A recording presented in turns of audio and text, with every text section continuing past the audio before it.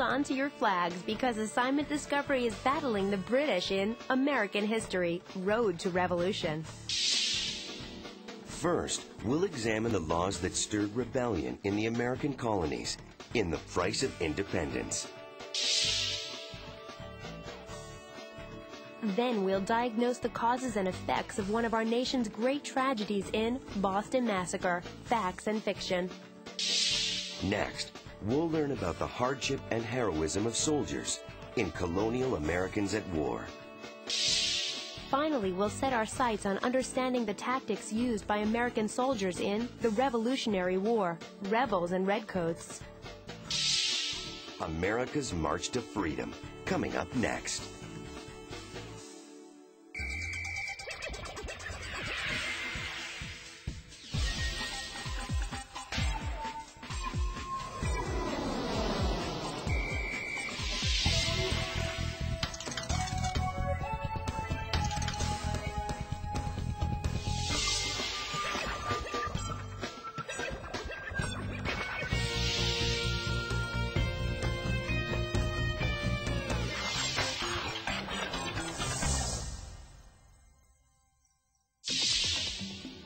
As you watch the first half of this program, keep these questions in mind. Why did the British need to tax the colonies? What were the effects of Samuel Adams calling the event in Boston a massacre? The American colonies had grown used to being governed from across the Atlantic Ocean, but Britain's grip wasn't loosening. British taxes and soldiers were a constant reminder that the king was still in control. Colonists were angry, and they were ready to act. What do you know about the leaders of the American Revolution and their beliefs? Madison, Hamilton, Monroe, John Hancock, Benjamin Franklin. George Washington was the leader of the army. They were fighting against taxes from Britain, especially unfair ones, that they thought they shouldn't have to pay because they weren't represented. The leaders of the American Revolution based their philosophy on John Locke, who said that the government exists purely to work for the needs of the people. And so it was a real way for them to say, this is what we believe in, and we want our freedom, and we're going to do what it takes to get it.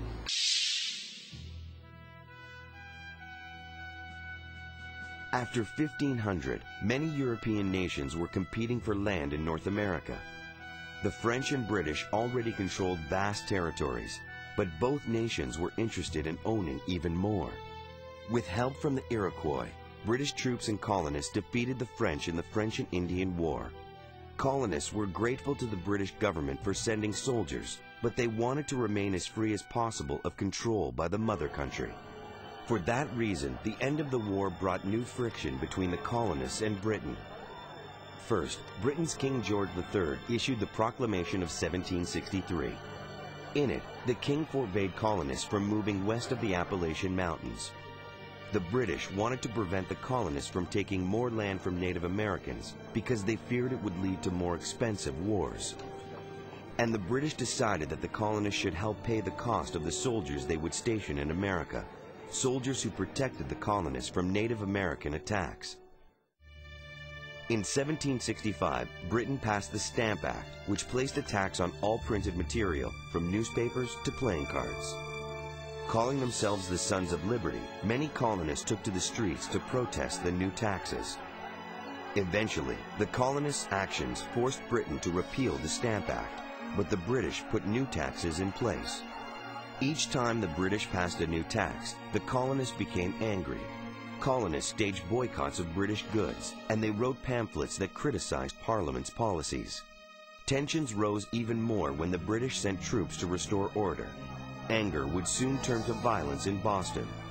On March 5, 1770, an angry group of colonists surrounded a small group of British soldiers. They threw snowballs and rocks.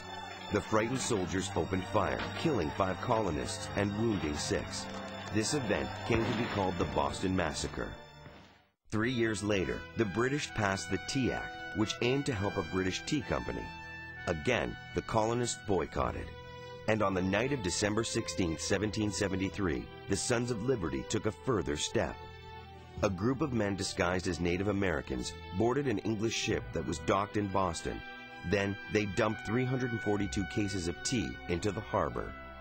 The king was furious with the colonists, and Parliament passed a set of laws called the Coercive Acts. The colonists called them the Intolerable Acts because they were so severe. The Intolerable Acts closed Boston's port, reduced the power of town meetings, and increased the authority of British royal officials. The king had hoped the colonists would give in to his power. Instead, they continued to resist. Delegates from many colonies met in the First Continental Congress in the fall of 1774. They demanded that Britain remove the Intolerable Acts, but the British refused. The next spring, the British sent troops to the town of Concord to seize a supply of weapons. On the way to Concord, the British soldiers met 70 militiamen in the town of Lexington. A shot was fired, the first shot of the American Revolution. More shots rang out, and 8 colonists died. The British continued to Concord, but met more militia and more fighting. They were forced to retreat. Militia troops from nearby towns fired on the British during the long retreat to Boston, killing and wounding many soldiers. In May 1775, the Second Continental Congress met in Philadelphia to discuss what to do. Some delegates wanted to remain loyal to Britain, others wanted independence, and others were undecided. But most knew war was on the horizon. Meanwhile, British troops and militiamen faced each other again in a battle at Bunker Hill near Boston. For a while, the colonists held off their enemy, but the British took the hill on their third try. The militia lost the battle, but proved that they could stand up to the well-trained British army. This confidence would help spur a war for independence. Did you know there were 2 Boston Tea Parties? After the success of the first one, Bostonians held a second one on March 7, 1774. The loss of tea cost the British government the equivalent of $3 million in today's currency. Colonists were angered by the presence of British soldiers in the colonies, especially in Boston. One fateful night, a group of redcoats would be tested by an irate mob of colonists. No one knows exactly what started the confrontation, but the outcome is certain. Samuel Adams took control and made sure colonists knew that blood had been spilled. What are the qualities of a good leader? Loving but firm. They have to have confidence. Somebody who also is just very strong emotionally. Daring, compassionate. Bold, gracious, noble. They should be fair and honest, and they should do the right thing. Smart, dependable. Wise. Always do the right thing. He knows what's good for the people. And make decisions based on that.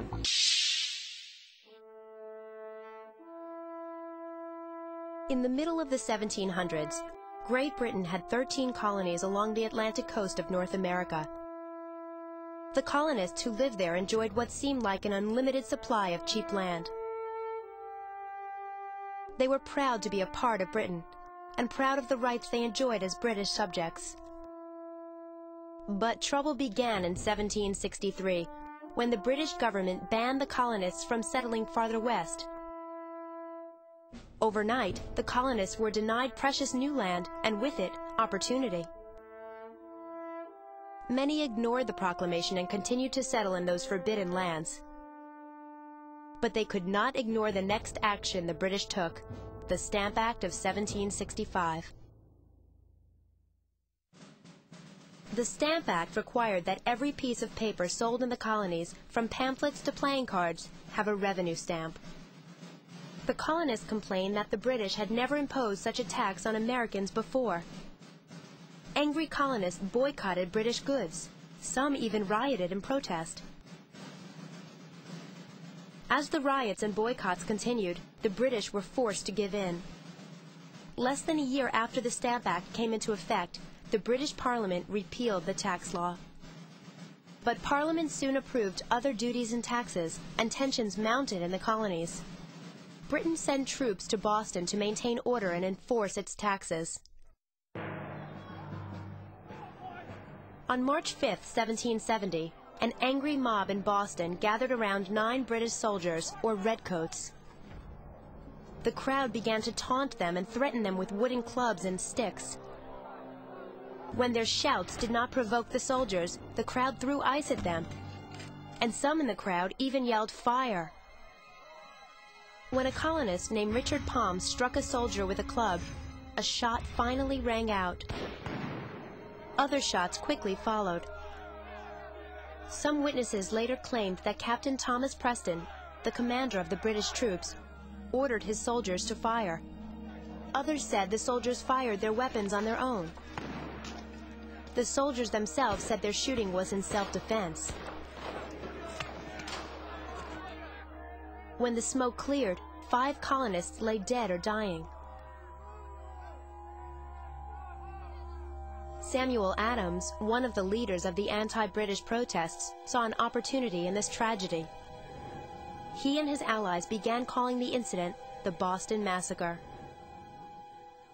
They helped rouse further anger against the British with articles and pictures that described British soldiers shooting at unarmed civilians. The British tried to calm the colonists by bringing the soldiers to trial. In the end, juries made up of colonists ruled that Preston and most of his men had fired in self-defense. Only 2 of Preston's soldiers were convicted, but they were only found guilty of manslaughter. The trials helped calm American anger. Parliament also tried to appease the colonies by repealing all the duties it had enacted, except one. England would not overturn the tax on tea. Within a few years, this tax added to the colonists' growing resentment toward the British, and conflict erupted again. First along the docks of Boston, and then across the colonies.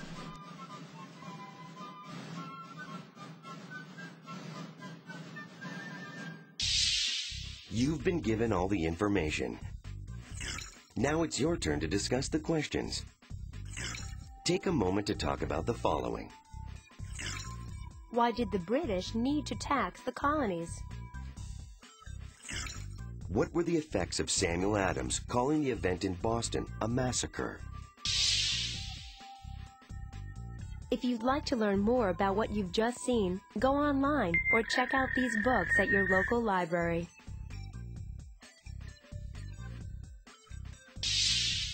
As you watch the second half of this program, keep these questions in mind.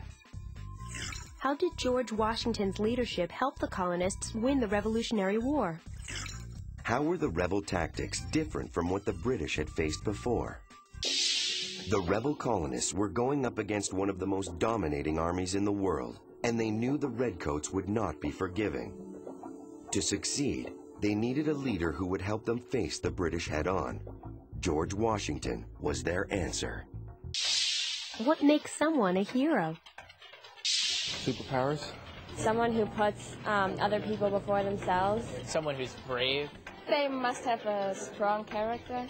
Strong, like mentally and physically. Someone that other people can look up to. Somebody who cares for other people without getting something back. Someone who can make a difference in someone's life. It does good in the world. Someone who saves someone's life.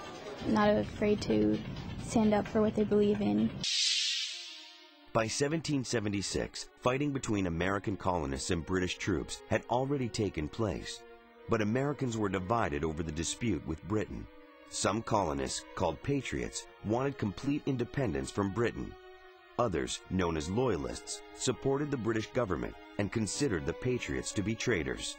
And many colonists had no strong feelings either way. However, public opinion began to shift with the publication of a pamphlet called Common Sense.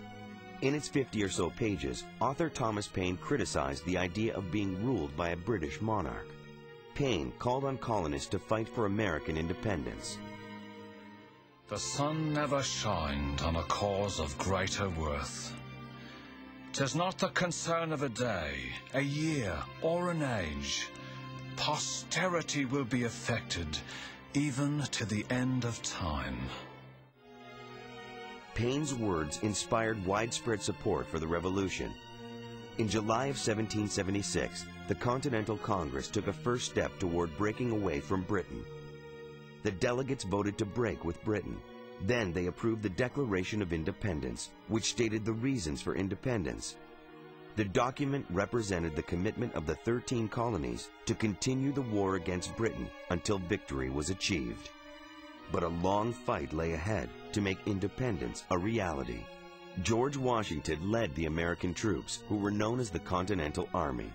At first, the Continental Army suffered several defeats and had to retreat from New York. But on Christmas night 1776, Washington led 2,400 men across the icy Delaware River, surprising the British and gaining a victory. The real turning point came in the fall of 1777 at the Battle of Saratoga. There, the Americans forced a large British army to surrender.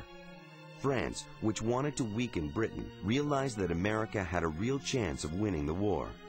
It signed a treaty of alliance with the United States and sent soldiers and ships to help the Americans. But struggles remained. Washington and his army suffered a cruel winter in 1777 and 1778 in its camp at Valley Forge. The 11,000 Continental soldiers were hungry and cold and wore threadbare clothes. Many were sick with chills, fever, diarrhea, or worse, and provisions were scarce. Men without clothes to cover their nakedness, without blankets to lay on, without shoes. Their marches might be traced by the blood from their feet marching through frost and snow. Despite their hardships, Washington's troops used this period to train and become a more effective army. At the end of 1778, the British shifted their attention toward the South. Within weeks, Britain controlled South Carolina and set its sights on North Carolina. But Patriot fortunes improved as the Continental Army staged a comeback in the South. The final major battle took place in October 1781 at Yorktown, Virginia. American and French forces trapped a British army and left it only one option: surrender. A number of factors contributed to the American victory. Even the British would come to admit that George Washington's skilled leadership helped secure victory for the colonists. In addition, the French certainly helped the Americans defeat their enemy. Also, the British faced a difficult task. America was a large land, and they did not have the forces to control all of it. Finally, American victory would not have been possible without the patriotic spirit and passionate commitment of the soldiers. They were not prepared to give up, even though they bore great hardships. After the defeat at Yorktown, the British Parliament voted in favor of peace, and negotiations with the Americans began in 1782. In 1783, British and American officials signed the Treaty of Paris. With that act, Britain granted the independence of its one-time colonies. A new nation, the United States, was born. Did you know President Jimmy Carter felt that George Washington's role as first president and commander of the Continental Army deserved greater recognition? So Carter gave Washington a posthumous promotion to a 6-star general. The British forces were comprised of professional soldiers, and the rebels had great leaders who are remembered today. But farmers, blacksmiths, writers, fathers and sons, and many other ordinary men became heroes when they sacrificed their lives for freedom. Who is your hero?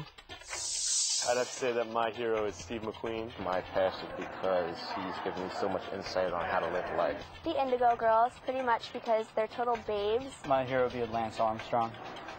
Through his fight through cancer and then still being able to win back-to-back Tour de France's. I would say my mom's my hero. My mother is my hero because of the wonderful values she has instilled in me. I think Gandhi is one man who has affected many lives. Lisa Simpson. Nicole Kidman. The man who stood in front of a line of tanks in Tiananmen Square. Martin Luther King Jr. because of all he's done for America and like the changes he made and the amount of people who followed him. My dad is my hero. Ever since I was little, my dad was the one who, taught me how to play sports. I think he's doing pretty well, and I want to just follow in his footsteps.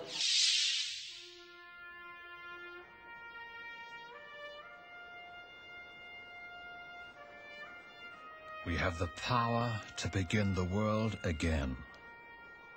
A situation similar to the present hath not happened since the days of Noah until now. The birthday of a new world is at hand. Thomas Paine, 1775. The new world that Thomas Paine heralded was America, a nation born of revolution. The war began with a single shot fired in a small New England village and ended 8 years later on the other side of the world. It would be waged from the Great Lakes to the Caribbean Sea, from the West Indies to India. 40 million people on 4 continents would become embroiled in this colonial rebellion.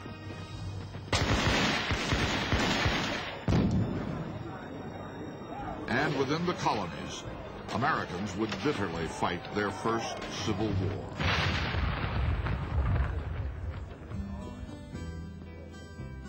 For 9 generations, the settlers of this vast frontier had considered themselves loyal British Americans. But foremost, they were Virginians. They were New Yorkers. They were Pennsylvanians. Residents of 13 separate colonies stretched along the fringe of an untamed continent. In a time when it took 2 months to cross the Atlantic, they enjoyed the freedom of being governed from 3,000 miles away. On the night of April 18, 1775, the question of who would rule America was about to resound in gunfire.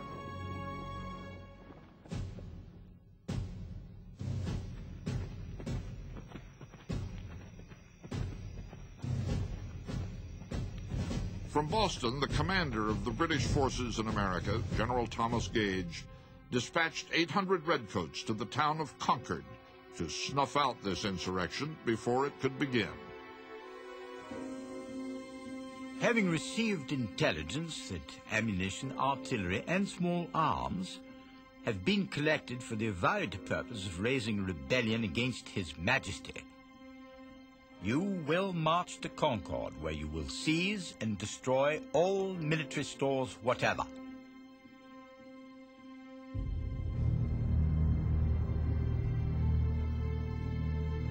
Before the order reached British soldiers, it was passed to American spies, who set in motion an elaborate series of alarms to warn the countryside.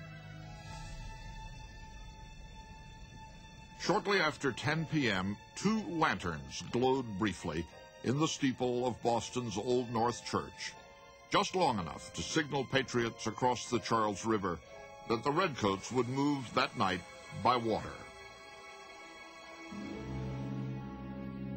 The official courier of the Massachusetts Provincial Congress, a 40-year-old silversmith named Paul Revere, received urgent orders from Joseph Warren, the head of rebel intelligence. About 10 o'clock, Dr. Warren begged that I would immediately set off for Lexington. 2 friends rowed me across the Charles River. They landed me on the Charlestown side, went on to the town, and there got a horse. The moon shone bright.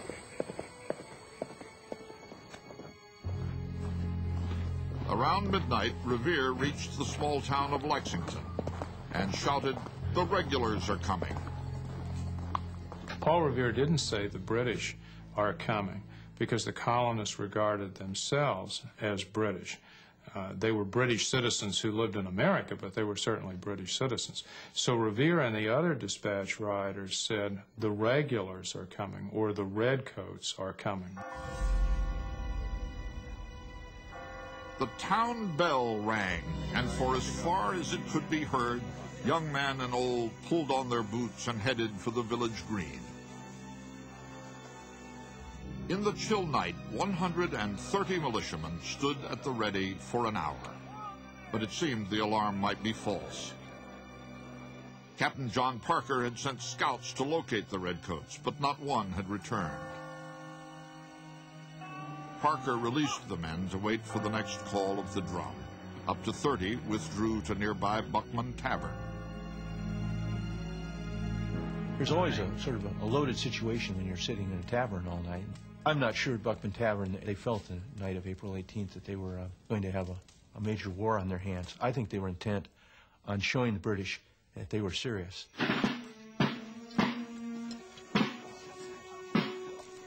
Out on the road, the regulars were being driven hard, a mile every 16 minutes. Their officers feared daybreak and detection. Inside some of the houses they passed, men and women were wide awake, melting pewter dishes into musket balls.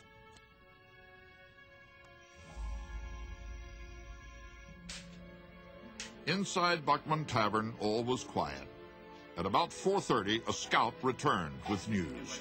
The Redcoats were indeed coming. They were less than half a mile down the road.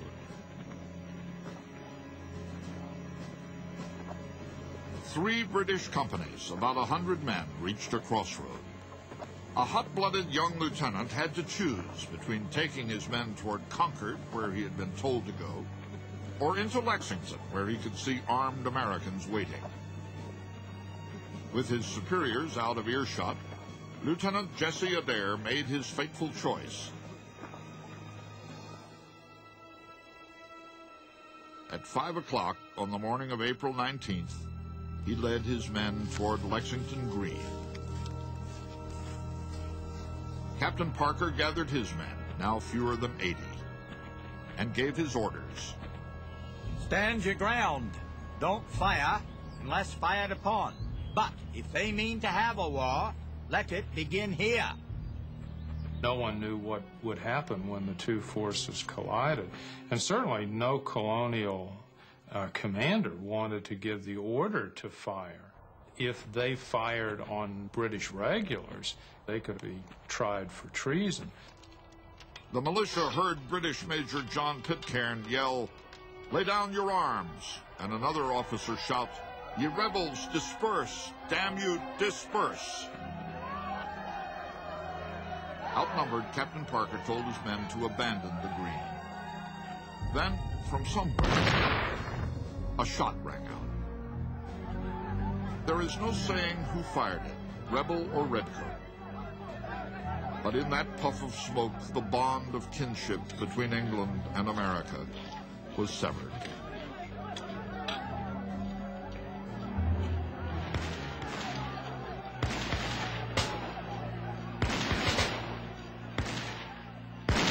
This is a revolutionary situation in which literally everything changes, not merely in the course of a single day, but almost in the course of a single minute.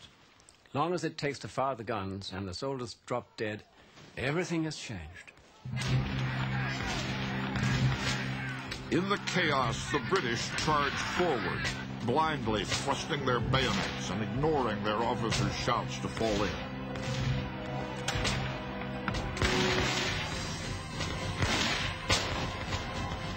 At last, the drums brought the Redcoats back into ranks, and their officers marched them the way they were supposed to have gone in the first place, toward Concord. The British took stock and found they had only one man wounded, a private shot in the thigh.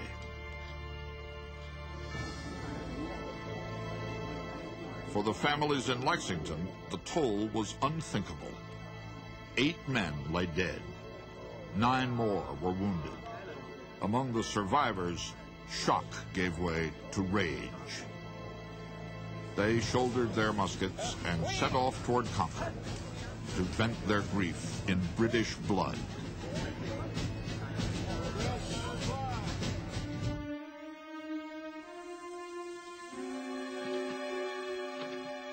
Paul Revere never finished his midnight ride. Just after 1 a.m., he was captured by a British patrol. But the alarm was carried to Concord by a local physician, Samuel Prescott, who had been recruited by Revere less than an hour earlier. As day broke on April 19th, virtually every town within 20 miles had been alerted that the Redcoats were coming.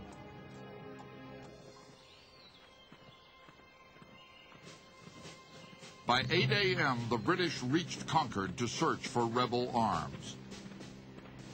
All they could find were 3 cannon, 60 casks of flour, and 500 pounds of musket balls.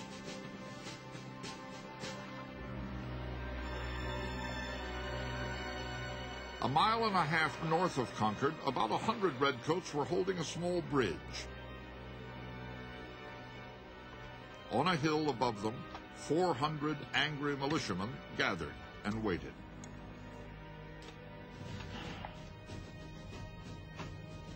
The Concord militia was being steadily reinforced by men from neighboring Acton, Bedford, Carlisle. Yet they made no move until they saw smoke billowing over the town. The British were burning the few armaments they had found, but the militiamen assumed it was their homes. They advanced on the North Bridge.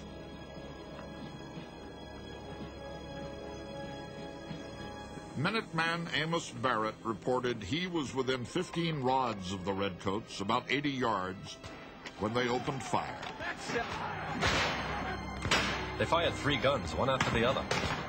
I see the balls striking the river on the right of me. Their balls whistled well. Militia Major John Buttrick shouted, "Fire, fellow soldiers, for God's sake, fire!"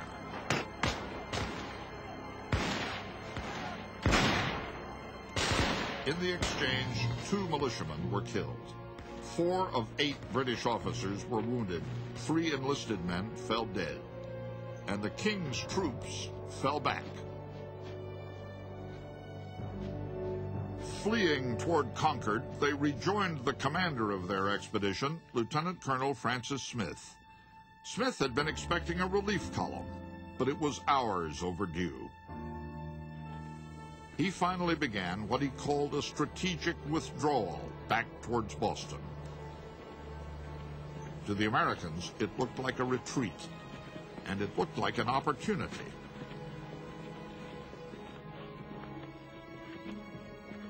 Using a shortcut, the militia reached a crossing called Merriam's Corner ahead of the King's troops.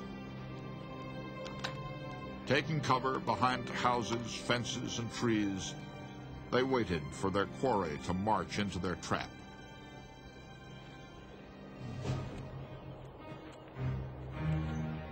Before we'd gone half a mile, we were fired on from all sides. The country was full of woods, which the rebels did not fail to take advantage of. But they were all lined with people who kept an incessant fire upon us.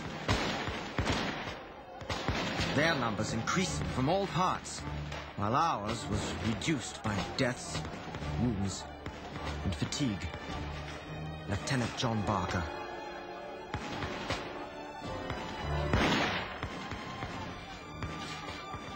The British thought that the Americans' tactics were pretty shameful.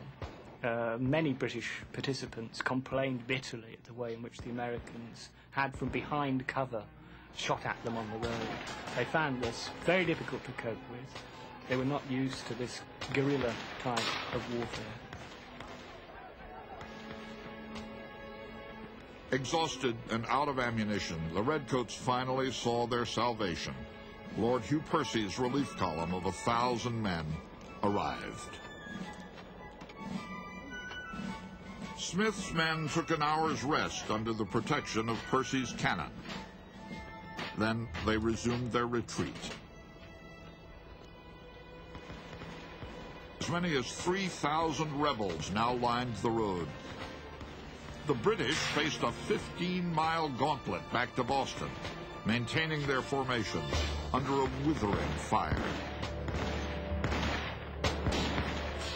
It became the great myth that the British were stupid and standing there to get shot at. They really didn't have any other choice. I mean, once they were on the road and they were out there, they had to get back in some kind of order. The minute they all spread to the 4 winds, they'd be individual targets. A little bit harder to find, but you'd lose all of your military capacity if you did that. So that was the only tactical choice that they could make.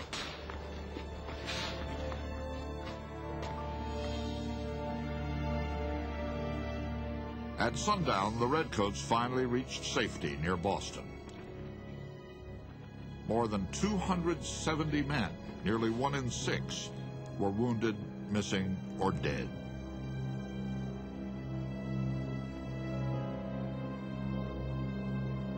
It was really a rural riot is what it was. Everybody came and took a shot, you know, and all day long this was escalating and escalating. When the British finally got back, practically destroyed, the country could never be the same again. After the clash at Lexington on April 19th, express riders rushed from one New England village to another, shouting the news that the King's troops had spilled colonial blood. Within a day, 20,000 men responded.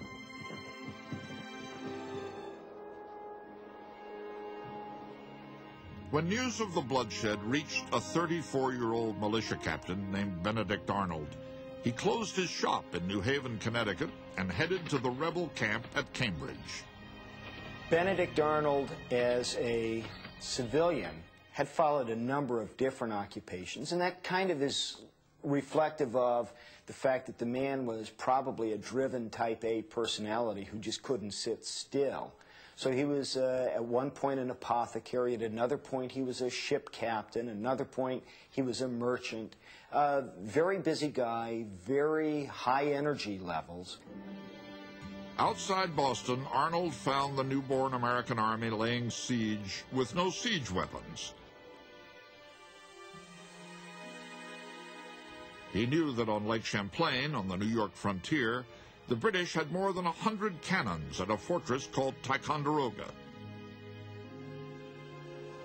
Arnold set off to recruit men to attack it. He soon learned that others were already on their way, the brawling woodsmen who called themselves the Green Mountain Boys, led by a rum-swilling giant of a man named Ethan Allen. Allen and Arnold agreed to attack Ticonderoga together.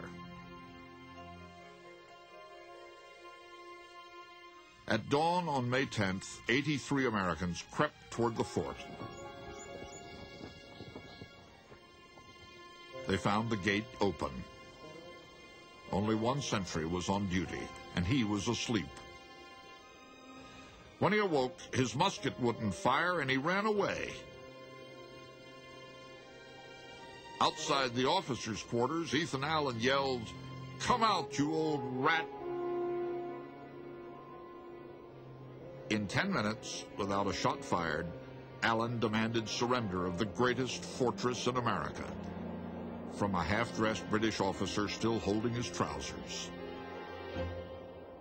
The British, I think, above all, felt humiliated by the loss of Ticonderoga. They had taken this great fortress from the French at enormous cost in the 7 Years' War. And here, in 1775, was a band of what one British officer called ragamuffins seizing this strategic post from its British garrison. It did come as a considerable blow to British pride. 8 days after the capture of Ticonderoga, news of the victory reached the rebel leaders in Philadelphia. But the Continental Congress was more alarmed than elated by this overt act of aggression. It immediately ordered all the captured guns inventoried for return to the British as soon as hostilities had cooled down. Despite the bloodshed at Lexington and Concord, the men in Congress, like most colonists, hesitated to go to war against England. They still hoped for reconciliation. Tears stand in my eyes when I think of this once happy land of liberty. All is anarchy and confusion. We are all in arms. May God put a speedy and happy end to this contest between the mother and her children.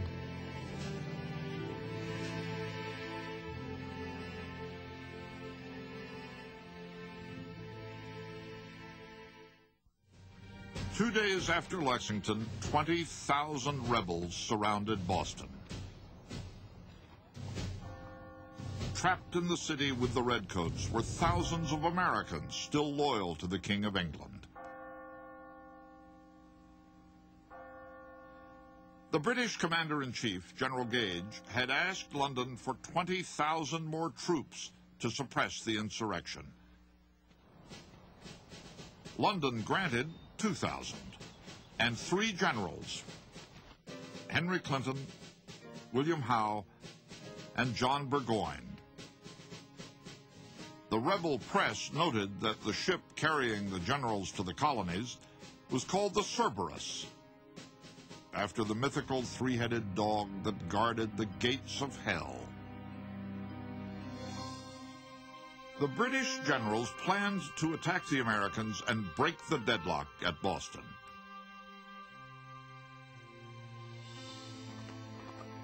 But within 24 hours, rebel spies reported the British strategy to the Americans. The Americans decided to move first and occupy the Charlestown Peninsula. Their plan was to build fortifications above Boston Harbor, the lifeline for British supplies. The place they chose was called Bunker Hill. The man they chose to lead them was Massachusetts Colonel William Prescott. On the evening of June 16th, Prescott and more than 1,000 men moved out to fortify Bunker Hill. Instead, in the confusion of darkness, the rebels chose a lower site called Breed's Hill. The Americans labored all night on their defenses. At first light, a watchman aboard a British warship was shocked to discover that the face of Breed's Hill was crowned by a 136-foot-long entrenchment. General Clinton proposed landing 2 forces on the Charlestown Peninsula and trapping the Americans between them. Surprisingly, General Gage overruled him and prepared for a more perilous move, a frontal assault. The decision of the British to actually storm the American defences on Bunker's Hill, or Breed's Hill as it was, may seem now rather odd, but the reason they did it, I think, was primarily psychological. The British had suffered an embarrassing, humiliating reverse on the day of Lexington and Concord. So they had to reassert the superiority of regular troops over the colonial militia. Gage's strategy required waiting 6 hours for high tide, 6 more hours for the Americans to fortify Breed's Hill.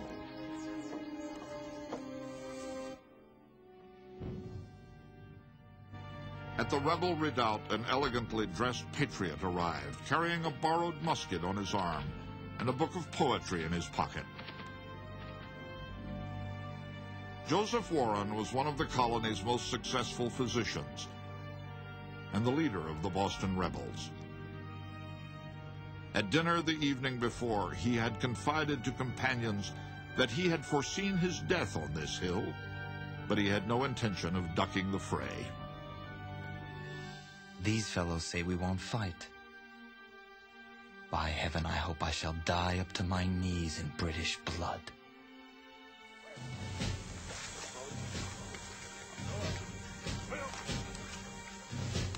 By 2 o'clock, the British had landed 2,500 troops. By 3 o'clock, they were ready.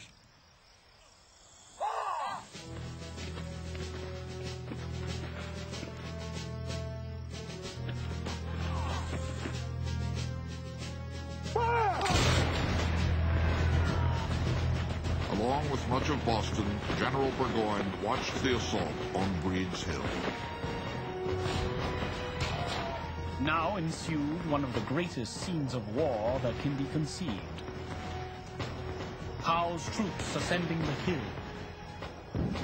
The roar of cannon, mortars, and musketry made the whole a picture of horror beyond anything that ever came to my lot to be witness to. The redcoat charge collapsed. Officers in particular were singled out. They have appalling officer casualties. Stuff that scares the dickens out of the British command structure because they have not experienced death rates and serious wound rates among the officer corps like that in a comparable engagement in their living memory. Bringing up reinforcements, Howe ordered a second attack. And then a third. By now, the rebels were nearly out of powder. In the last charge, some had even fired broken glass, rocks, and nails in place of musket balls. Prescott's men waited until the redcoats were again in range and spent their last precious rounds.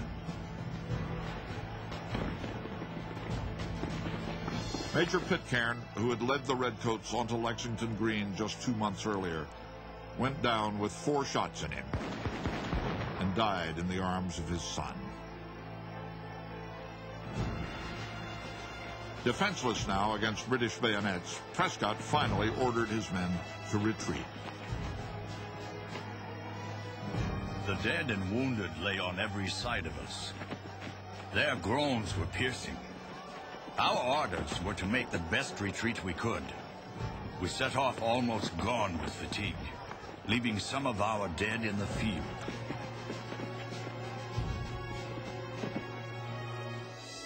Among those left in the field was the Patriot leader who had foreseen his own death, Joseph Warren. A British officer on burial detail wrote, Dr. Warren I found among the slain, and stuffed the scoundrel with another rebel into one hole. And there he and his seditious principles may remain. Buying time for his comrades to retreat, Joseph Warren had been shot in the back of the head. He was 34 years old. I have just heard that our dear friend, Dr. Warren, fell gloriously fighting for his country. Great is our loss. Almighty God, cover the heads of our countrymen. May we be supported and sustained in the dreadful conflict. I cannot compose myself to write any further. Abigail Adams. By day's end, the British had won the field, but at a terrible price. Their casualty rate, over 40%, was the highest the British would suffer in the entire Revolution. 1,000 men were killed or wounded. General Clinton said it was a dear-bought victory. Another such would have ruined us. The Americans lost the hill, but they won a newfound confidence. What they lacked was training, a treasury, and a leader.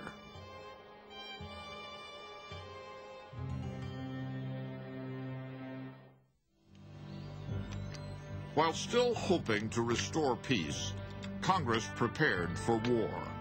It proclaimed the jumble of militia companies besieging Boston the American Continental Army. Paying for the army was another matter.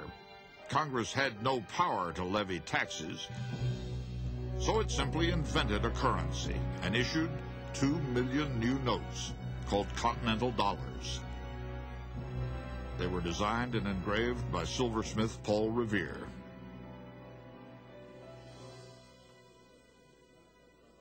Congress also had to choose a man to lead the new army.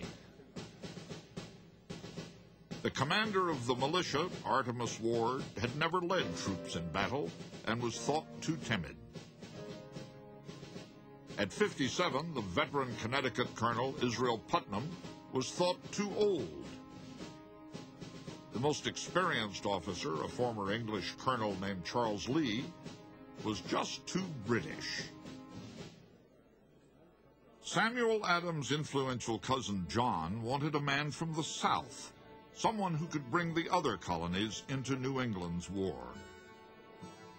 What they all wanted was a man they could trust with the terrible power of an army.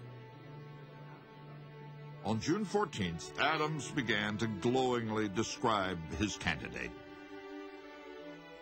A gentleman from Virginia who is among us here, and very well known to all of us.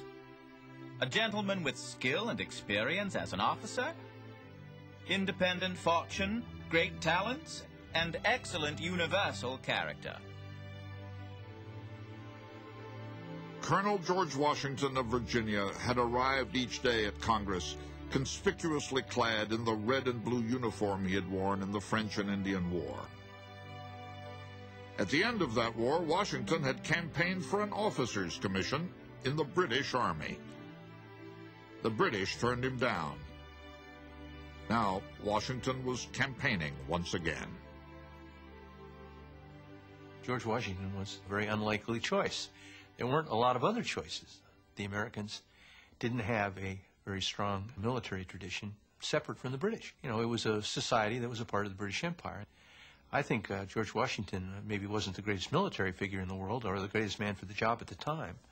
But I think the greatness of the man was his ability to sort of promote himself as the best man for the job at a time when they needed somebody to do that. They were all brand new to the game. They didn't know where they were going. He had the great moxie, you know, to show up at the Continental Congress and be his own PR. He said, I'm here, I can do the job. Congress voted unanimously to name Washington Commander-in-Chief. The 43-year-old Virginian had commanded troops in only 2 battles. One of them started the French and Indian War. The other, he lost. Looking back at it a couple centuries later, it was a great choice. But at the time, I mean, it was a crapshoot. When Washington left Philadelphia to join his army, he wrote a soldier's farewell to his wife, Martha. I go fully trusting in that providence which has been more bountiful to me than I deserve. I retain an unalterable affection for you, which neither time nor distance can change. He assured her he'd return by Christmas, and he would, 8 years later.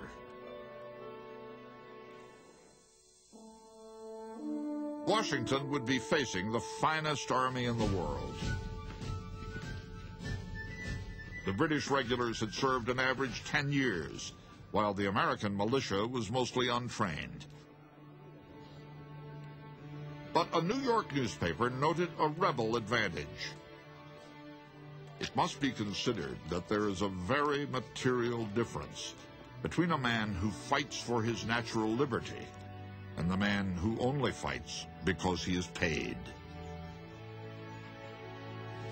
The British did possess 1,000 times the wealth of the colonists, who could barely manufacture weapons or gunpowder.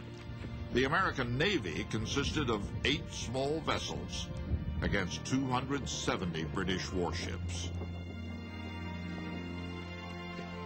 The world would be watching to see if the insolent Yankees could vanquish the professional redcoats, to see if the American David could stand against the British Goliath.